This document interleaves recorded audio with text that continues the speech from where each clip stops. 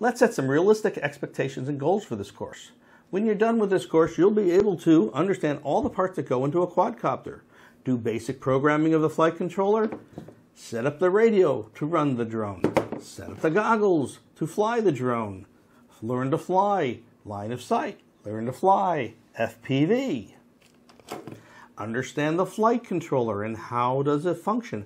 Where do all the wires go? When you look at a different flight controller, you'll recognize how it gets put together. And that's very helpful when you build your second, third, and fourth drone. We're going to learn some basic troubleshooting because rarely does everything go perfectly. And we're going to learn how to find the community. There is a huge group of people all over the world that fly FPV, freestyle, line of sight, compositions, multi-GP. It's so huge and it adds a whole nother dimension to this sport and hobby. We're going to learn how to find parts for that second, third, and fourth and on quad that you're going to be building. And other things will come up.